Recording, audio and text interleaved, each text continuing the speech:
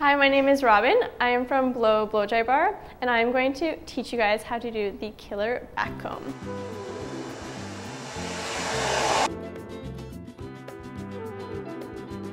First, when you start off, you section off a horseshoe shape around the crown area of the head. Clip the big section of hair out of your way. Take a 1-inch section, take your comb and pull the shorter hairs from the ends to the roots. This will form a good foundation around the root area of the scalp, and this will be the starting of your back comb.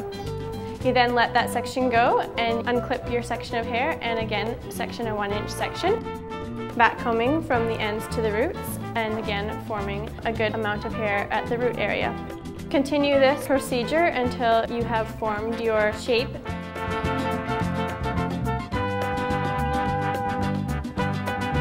It's always a good idea to do a bit of back combing on either side to balance the head and then smooth it out, shape it out.